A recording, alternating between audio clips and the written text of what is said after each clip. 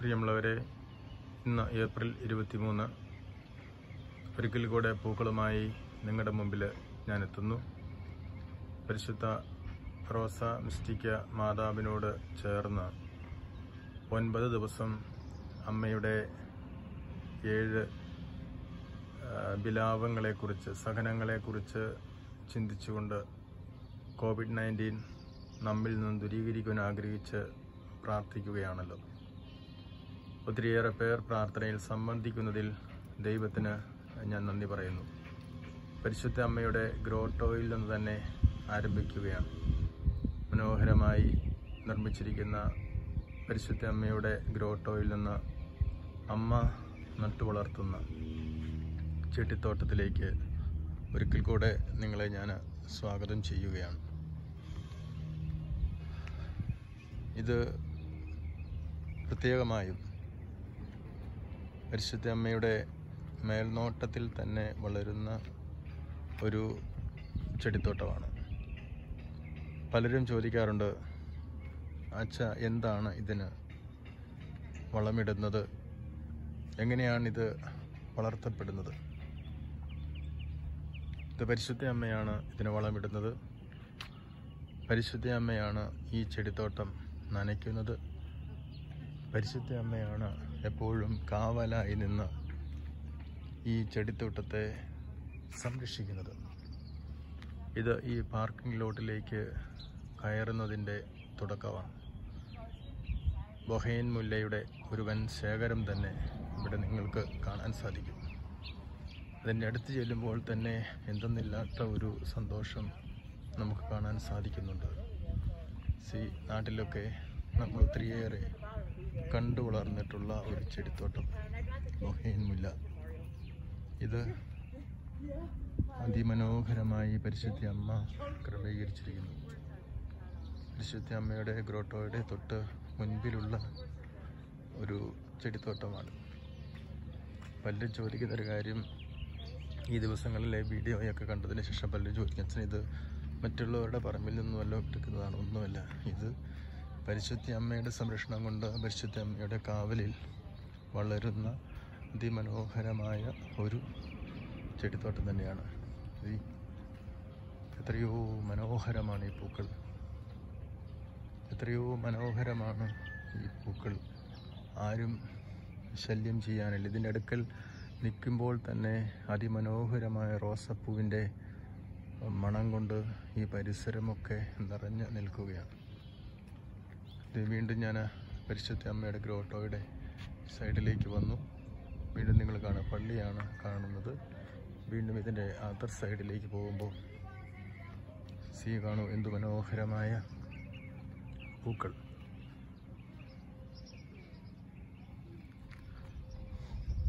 ഈ ചെടിത്തോട്ടത്തിൻ്റെ വളം എന്ന് പറയുന്നത് ഇവിടെ നിന്ന് ഉയരുന്ന പ്രാർത്ഥനകളാണെന്ന് പറയാൻ സാധിക്കും.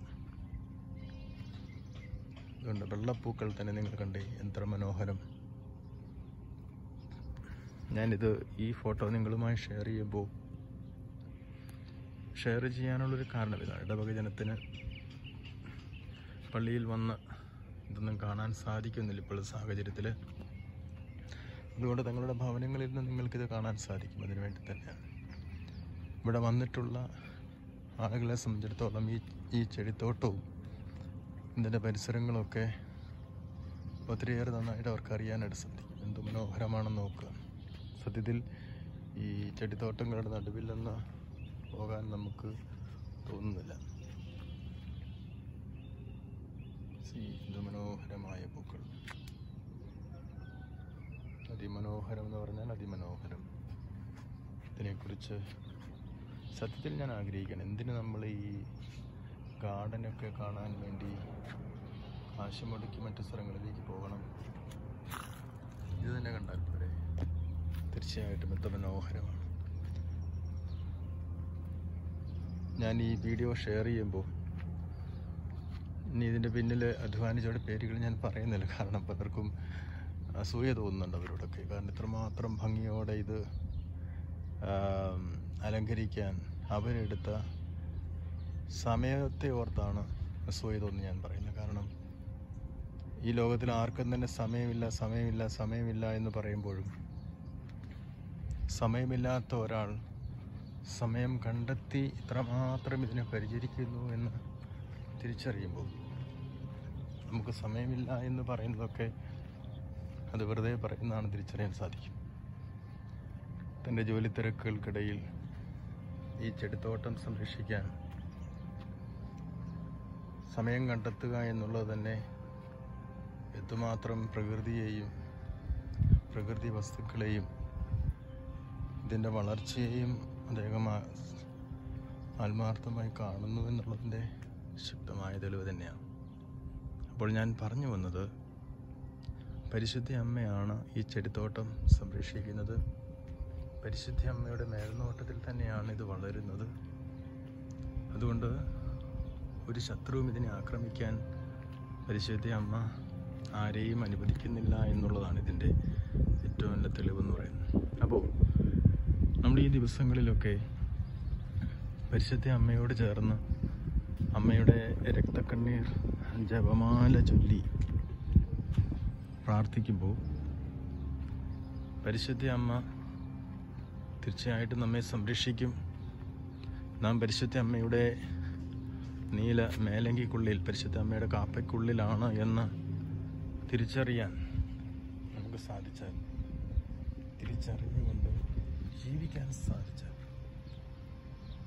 അതാണ് ഈ പൂക്കൾ നൽകുന്ന സന്ദേശം എന്ന് പറഞ്ഞാൽ, പരിശുദ്ധ അമ്മയുടെ തണലിലാണ് ഞാനെങ്കിൽ പരിശുദ്ധ അമ്മയെ സ്വന്തം അമ്മയായി കണ്ട് അമ്മയോട് എൻ്റെ എല്ലാ വിഷമതകളും പറഞ്ഞ് അമ്മയോട് ചേർന്ന് ഞാൻ എൻ്റെ ജീവിതം ഓരോ ദിവസവും കെട്ടിപ്പടുക്കുകയാണെങ്കിൽ തീർച്ചയായിട്ടും അമ്മ നമ്മെ സംരക്ഷിക്കും.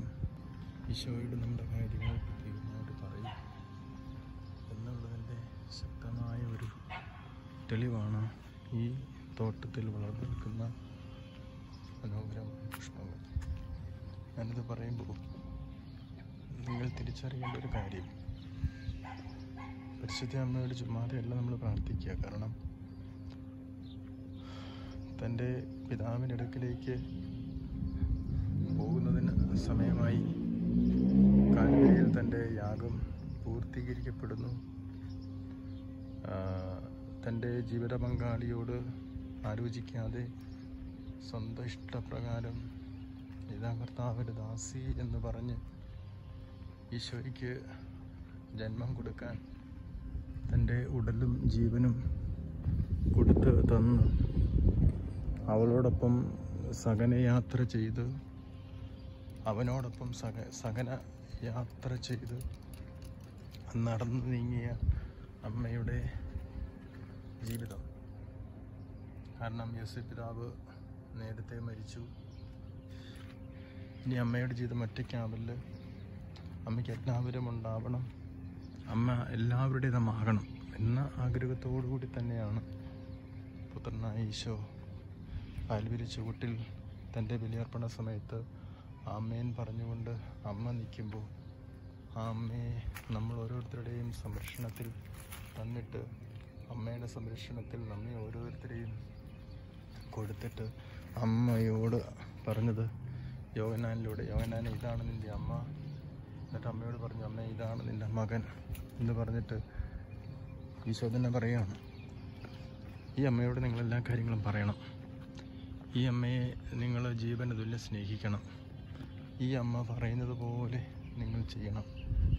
കാരണം ഈ അമ്മ പറയുന്നതൊന്നും തിരസ്കരിക്കാനോ തമസ്കരിക്കാനോ മറന്നു കളയാനോ തള്ളിക്കളയാനോ തനിക്കാവില്ല.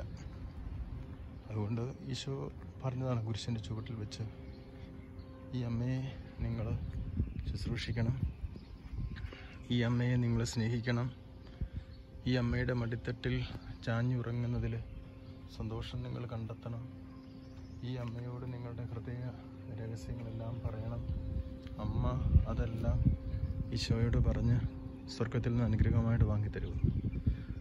അതുകൊണ്ട് ഒരുപക്ഷെ ഞാൻ ചിന്തിക്കുകയാണ്, സ്വർഗത്തിൽ ചെല്ലുമ്പോൾ സ്വർഗത്തിൻ്റെ ഗേറ്റിങ്കിൽ സ്വർഗപ്രവേശനത്തിന് മുമ്പുള്ള മാനദണ്ഡം എന്ന നിലയിൽ ആദ്യം ഈശോ നമ്മൾ ഓരോരുത്തരോടും ചോദിക്കാൻ പോകുന്ന ഒരു ചോദ്യം, ഈ ലോകത്തിൽ ഞാൻ തന്നിട്ട് പോയ എൻ്റെ അമ്മയെ നിങ്ങളെന്തുമാത്രം ബഹുമാനിച്ചു, നിങ്ങളെന്തുമാത്രം സ്നേഹിച്ചു എന്നുള്ളതായിരിക്കും.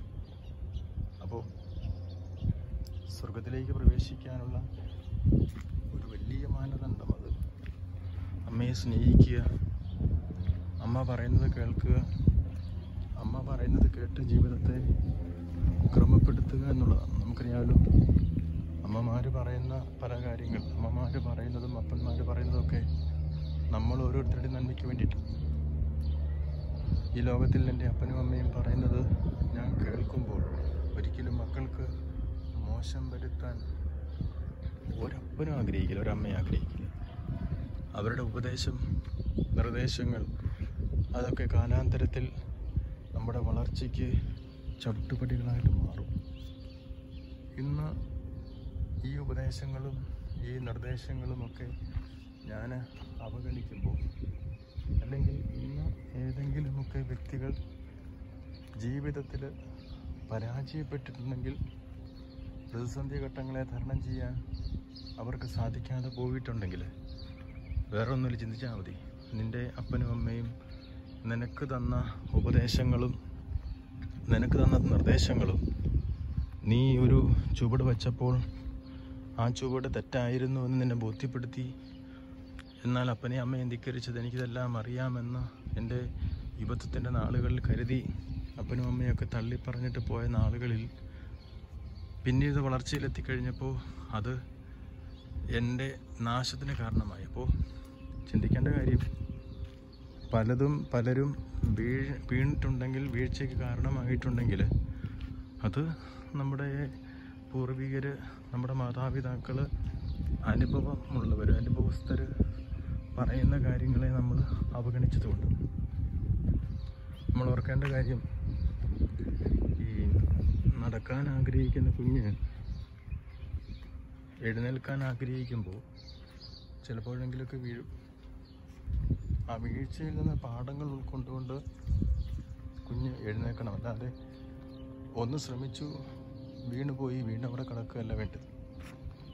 ഇനി ഇഴഞ്ഞു നീങ്ങുന്ന കുഞ്ഞ് തിരുനാളം കാണുമ്പോൾ എപ്പോഴും അതിൻ്റെ പക്കലേക്ക് കൈ നീട്ടിക്കൊണ്ട് ഓടിയെത്തും. കാരണം തിളങ്ങി നിൽക്കുന്ന തെളിച്ചമുള്ള ഒന്നിനെ കയ്യിൽ പിടിക്കാൻ, ആ കതിയിൽ തൊടാൻ നമുക്കൊക്കെ ആഗ്രഹമുണ്ട്. പക്ഷേ അത് നമ്മുടെ ശരീരം പൊള്ളുമെന്നും അപകടം നമുക്ക് വരുത്തുമെന്നും ഉറപ്പുള്ളത് കൊണ്ട് ഓരോ പ്രാവശ്യവും കുഞ്ഞ് ഈ തീയുടെ അടുക്കിലേക്ക് വരുമ്പോൾ അപ്പനും അമ്മയൊക്കെ അത് മാറ്റി വിടാറുണ്ട്. എന്നാൽ ഒരു വേള അപ്പൻ്റെ അമ്മയുടെയും കണ്ണു വെട്ടിച്ച് ആ തിരുനാളത്തിൽ തൊടാൻ ഈ കുഞ്ഞ് ശ്രമിക്കും, പൊള്ളും. അന്ന് അവൻ തിരിച്ചറിയും. എന്താ തിരിച്ചറിയുന്നത്? എൻ്റെ അപ്പനും അമ്മയും ഞാൻ ഈ തിരുനാളത്തിനടുത്തേക്ക് പോയപ്പോൾ തൊടുവിക്കാതെ എന്നെ മാറ്റി നിർത്തിയത് എനിക്ക് പൊള്ളലുണ്ടാകുന്നു എന്നുള്ളതാണ്. അപ്പോൾ അന്ന് അതവൻ തൻ്റെ അനുഭവത്തിൽ നിന്ന് മനസ്സിലാക്കുകയാണ്. അന്ന് എന്നെ മാറ്റിവിട്ടത് ഇതിനു വേണ്ടിയിട്ടായിരുന്നു. എന്നിട്ടും ആ തിരിച്ചറിവില്ലാതെ വീണ്ടും പൊള്ളലിലേക്ക് കടന്നു പോയാൽ, തീയെ തൊടാൻ ശ്രമിച്ചാൽ, അതൊരു പക്ഷേ അവൻ്റെ നാശത്തിലേക്ക് പോകും. നിത്യമായ നാശം, മരണത്തിന് തന്നെ അത് കാരണമായേക്കാം. നോക്കണം, നിങ്ങൾ എന്തുമാത്രം ഈ പൂക്കൾ ഇത്രയും ഉള്ളപ്പോഴും ആ ചെടി എന്തുമാത്രം ഈ പൂവിനെ താങ്ങുന്നുണ്ടെന്ന് നോക്കി. ഞാൻ പലപ്പോഴും ചിന്തിക്കാറുണ്ട്, ഇത്രയും പൂക്കൾ കൊലച്ച് ഇങ്ങനെ നിൽക്കുമ്പോൾ ആ ചെടി ആ ഭാരം മുഴുവൻ താങ്ങിയിട്ട് പറയും, നീ വിടർന്ന് പുഷ്പിച്ച് മറ്റുള്ളവർക്ക് സന്തോഷം കൊടു, നിൻ്റെ ഭാരം മുഴുവൻ ഞാൻ എടുത്തോളാം, നീ ചെയ്യണത്തിന് നിൻ്റെ ഭാരം ഞാൻ എടുത്തോളാം, നീ വിടർന്നു നിന്നാൽ മതി. ഈശോ സത്യത്തിൽ ഇത് തന്നെയല്ല നമ്മോട് പറയുന്നത്. നീ എന്നോട് ചേർന്ന് നിൽക്കുമ്പോൾ ഭാരം മുഴുവൻ ഞാനല്ലേ വഹിക്കുന്നത്, നിൻ്റെ ഭാരം മുഴുവൻ ഞാൻ വഹിക്കുന്നു. നീ ഇപ്പോൾ ഈ കൊറോണ വൈറസിലൂടെയൊക്കെ കടന്നു പോകുമ്പോൾ നീ എന്നോട് ചേർന്ന് നിൽക്കുന്നു. ഓക്കെ, ഇതിൻ്റെ ഒരു അംശം നിനക്ക് വരുന്നുണ്ടെന്ന് മാത്രമേ ഉള്ളൂ. പക്ഷേ ഇതിൻ്റെ ഭാരം മുഴുവൻ ഞാനായിട്ടെടുക്കുന്നത്. എന്തിനാ ഭാരം ഏറ്റെടുക്കുന്നത്? നമ്മൾ ഓർക്കേണ്ട കാര്യം, ഈ ചെടിത്തണ്ട് എന്തിനാ ഭാരം ഏറ്റെടുക്കുന്നത്? എന്തിനാണ് ചോദിച്ചാൽ, ഈ പൂക്കൾ വിടർന്ന് ഒത്തിരി പേർക്ക് ആശ്വാസം, ആനന്ദം കിട്ടാൻ വേണ്ടിയിട്ടാണ്. ഇപ്പം നിങ്ങൾ ഈ പൂക്കൾ കാണുമ്പോൾ നിങ്ങൾക്കൊരു ആനന്ദമില്ലേ? വല്ലാണ്ടൊരു സന്തോഷം, ഉള്ളിൻ്റെ ഉള്ളിൽ ഒരു സന്തോഷം നിങ്ങൾക്ക് തോന്നുന്നുണ്ട്. കാരണം എന്താണ്? നിങ്ങളുടെ വീടുകളിൽ ഇപ്പോൾ ക്വാറൻറ്റൈൻ മൂലം പുറത്തിറങ്ങാൻ കഴിയാതെ നമ്മളൊക്കെ വീടുകളിൽ താമസിക്കുമ്പോൾ ചിലരെങ്കിലുമൊക്കെ മടുത്തിട്ടുണ്ട്. സുഹൃത്ത് ബന്ധങ്ങൾ സ്ഥാപിക്കാൻ പറ്റുന്നില്ല. ഓക്കെ, ശരിയാണ്, നമ്മുടെ ഫോണിൽ കൂടെ ആളുകളെ വിളിക്കുന്നുണ്ട്, കാണുന്നുണ്ട്, സംസാരിക്കുന്നുണ്ട്. ഒരുപക്ഷെ കഴിഞ്ഞ നാളുകളിലേക്കാൾ കൂടുതലായിട്ടുള്ള ബന്ധങ്ങൾ സ്ഥാപിക്കപ്പെട്ടിരിക്കാം. പക്ഷേ ഒന്ന് പുറത്തിറങ്ങാൻ കഴിയാതെ, ഈ സൂര്യപ്രകാശം ഒന്ന് കാണാൻ കഴിയാതെ, ശുദ്ധമായി ശ്വസിക്കാൻ കഴിയാതെ നമ്മളൊക്കെ വല്ലാണ്ടൊരു വീർപ്പ് മുട്ടലിലൂടെ കടന്നു പോകുമ്പോൾ നമ്മളൊക്കെ ആഗ്രഹിക്കുന്നുണ്ട് എത്രയും പെട്ടെന്ന് കഴിഞ്ഞിരുന്നെങ്കിൽ. അപ്പോൾ അങ്ങനെയുള്ള നാളുകളിൽ ഈ പ്രകൃതിയിൽ നിന്ന് ഇത്രയേറെ പൂക്കൾ തമ്പുരാൻ വഞ്ചിക്കുമ്പോൾ തമ്പുരാൻ നൽകിയ സന്ദേശം ഇതാ. ശരിയാണ്, നിങ്ങൾക്കിതൊരു ഭാരമാണ്, നിങ്ങൾക്കിപ്പോൾ പുറത്തിറങ്ങാൻ പറ്റുന്നില്ല. പക്ഷേ ഓർക്കേണ്ട കാര്യം, ഈ പുറത്തിറങ്ങാൻ പറ്റാത്ത സാഹചര്യം സൃഷ്ടിക്കാനുള്ള കാരണം ഒരുപക്ഷെ ഞാനും നിങ്ങളൊക്കെ ആയിരിക്കാം. അതങ്ങനെ പറയുമ്പോൾ ഒരുപക്ഷെ ദൈവത്തെ മറന്ന് നമ്മൾ എന്തുമാത്രം ഓടി. ഇപ്പം ആർക്കും ഓട്ടമില്ല, വീട്ടിൽ ഇരിക്കാൻ സമയമുണ്ട്, കുഞ്ഞുങ്ങളോടൊപ്പം ഇരിക്കാൻ സമയമുണ്ട്. അതനുസരിച്ച് നമ്മുടെ ജോലി കാര്യങ്ങളൊക്കെ ക്രമീകരിക്കുവാനുള്ള സമയമുണ്ട്. ഭാര്യയെ സഹായിക്കാൻ നമുക്ക് സമയമുണ്ട്, മക്കളെ സഹായിക്കാൻ നമുക്ക് സമയമുണ്ട്, ഭർത്താവിനെ സഹായിക്കാൻ നമുക്ക് സമയമുണ്ട്. കുടുംബകാര്യങ്ങളിലൊക്കെ ശ്രദ്ധിച്ച് വീടും പരിസരവും ഒക്കെ വൃത്തിയാക്കാനുള്ള സമയം നമുക്കുണ്ട്. അതിൻ്റെ കൂട്ടത്തിൽ തന്നെ നമ്മുടെ ജോലിയും പോകുന്നുണ്ട്. അപ്പോൾ പറഞ്ഞു വന്നതിനാൽ നമ്മളൊക്കെ പറയും നമുക്ക് സമയമില്ല എന്ന് പറയുമ്പോഴും സമയം സൃഷ്ടിക്കുന്നതും അതിനെ ഉപയോഗപ്പെടുത്തുന്നതും അതിനെ നഷ്ടപ്പെടുത്തുന്നതും നമ്മൾ തന്നെയാണ്. സമയമുണ്ട് നമുക്കൊത്തിരി. ഇപ്പോൾ എന്തുകൊണ്ട് നമ്മളിപ്പോൾ ജോലി എടുക്കുന്നുണ്ട്, അതോടൊപ്പം തന്നെ ഇപ്പോൾ ദൈവത്തെ വിളിക്കുന്നുണ്ട്. അതൊരു വലിയൊരു സന്ദേശമല്ലേ? നമുക്ക് പള്ളിയിൽ പോകാൻ സമയമില്ലായിരുന്നു, നമുക്ക് പ്രാർത്ഥിക്കാൻ സമയമില്ലായിരുന്നു, മക്കളുടെ കാര്യത്തിൽ ശ്രദ്ധിക്കാൻ സമയമില്ലായിരുന്നു. ഇപ്പം എല്ലാത്തിനും സമയമുണ്ട്. ഒരു അടുപ്പിച്ചിട്ടേ ജോലി തിരക്കുള്ള ഒരു ചേട്ടൻ ഞാൻ വിളിച്ചപ്പം ആവശ്യം ഒരു കാര്യത്തിനൊക്കെ വിളിച്ചാൽ, അപ്പോൾ ചേട്ടൻ പറഞ്ഞു, ഇപ്പോൾ ജപമാല ചൊല്ലിക്കഴിഞ്ഞേ ഉള്ളൂ, ജപമാല ചൊല്ലിക്കഴിഞ്ഞു, ഇനി ഉടൻ തന്നെ ലൈവ് സ്ട്രീമിൽ കുർബാന വരുമല്ലോ. അപ്പോൾ കുർബാന കാണണം, പിന്നെ മക്കളും ഭാര്യയും എല്ലാവരും ഒരുമിച്ചിരുന്ന് അല്പം ഭക്ഷണം കഴിക്കണം, പിന്നെ ഇടയ്ക്ക് ഇച്ചിരി TV വിനോദ മാധ്യമങ്ങളിലൂടെയൊക്കെ നടന്നു പോകണം. ഇപ്പോൾ എന്നിട്ട് അദ്ദേഹം പറയും, നല്ല ആസ്തിയുള്ള മനുഷ്യൻ. എന്നിട്ട് അദ്ദേഹം പറയും, വെച്ചാൽ ഇപ്പോൾ ഒരു സന്തോഷം. പണ്ടൊക്കെ ജോലി കഴിഞ്ഞ് എവിടെയെങ്കിലുമൊക്കെ ഇച്ചിരി കറങ്ങി മറ്റുള്ളവരുമായി പുറത്തോടെ കറങ്ങി നടന്ന് പ്രാർത്ഥനയും ഒക്കെ കഴിയുമ്പോൾ തിരിച്ച് വീട്ടിൽ കയറി വരും. ഇപ്പോൾ ഒരുപക്ഷെ മക്കൾ ഉറങ്ങിയിരിക്കും, വീണ്ടും രാവിലെ ജോലിക്ക് പോകും. അങ്ങനെയായിരുന്നു. പക്ഷേ ഇന്ന് വെച്ചാൽ ഞാൻ അധ്വാനിക്കുന്നതിന് വലിയൊരു സന്തോഷം അനുഭവിക്കാൻ സാധിക്കുന്നുണ്ട്. കാരണം എന്താണെന്ന് ചോദിച്ചാൽ, ജോലി കഴിഞ്ഞ് വീട്ടിൽ വരുന്നു, ജപമാല ചൊല്ലുന്നു, സന്ധ്യാപ്രാർത്ഥനകളിൽ പങ്കുചേരുന്നു, പിന്നെ പരിശുദ്ധ ബലിയിൽ ഇപ്പോൾ കിട്ടുന്ന പോലെ സംബന്ധിക്കുന്നു, വീണ്ടും ഒരുമിച്ചിരുന്ന് ഭക്ഷണം കഴിക്കുന്നു, വിനോദ മാധ്യമങ്ങളിലൂടെ കടന്ന് മനസ്സിനൊരു റിലാക്സേഷൻ ഉണ്ടാകും. അതെ, അപ്പോൾ ഈ ക്വാറൻറ്റൈൻ നാളുകളിലും തമ്പുരാൻ ഒരു പദ്ധതിയുണ്ട്. നമുക്ക് സമയമില്ല എന്ന് പറഞ്ഞ് തമ്പുരാനെ മറന്നുപോയ നാളുകൾ ഓർത്ത് മാപ്പ് ചോദിക്കാം. ഈ കൊറോണയൊക്കെ നമ്മൾ അതിജീവിക്കും, നമ്മൾ അതിജീവിച്ച് മുമ്പിൽ കടന്നു വരും.